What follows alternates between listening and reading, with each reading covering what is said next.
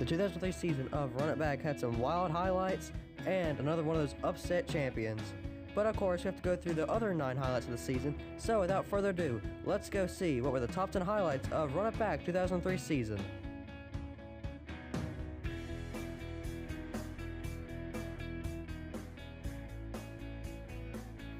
At Homestead, Jeff Burton blew up in front of the field and caused a massive wreck, and even he went airborne and went for a wild ride on the backstretch.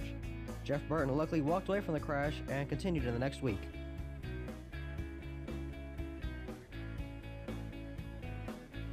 At Richmond, the 43 and the 0 got together and Jimmy Johnson went into the open pit wall in Richmond.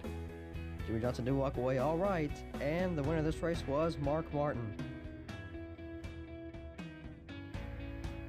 It's always chaos in Bristol, and this time Johnny Benson got turned by Adam Petty, causing a big wreck in turn 3, and Benson went up and over.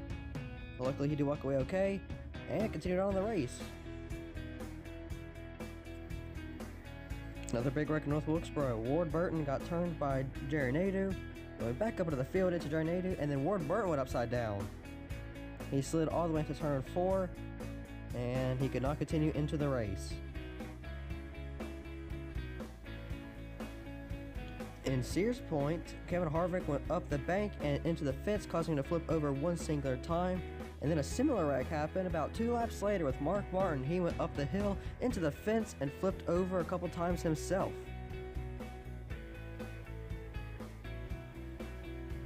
Indianapolis always has chaos, and Penske got together, causing themselves to flip.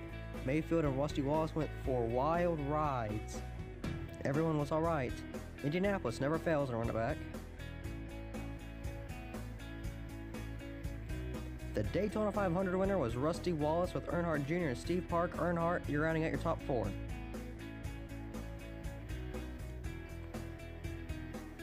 Adam Petty, having a championship hangover it seems like, winning only twice in 2003, but the 45 team has high hopes for 2004. Mark Martin and the number 6 Viagra team for Roush went on a dominant run, winning 6 different times in the season at various different tracks.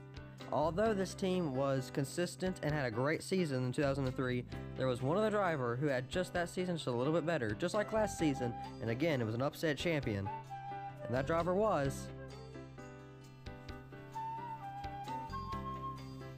Jimmy Johnson in his sophomore season in the 43 RPE car.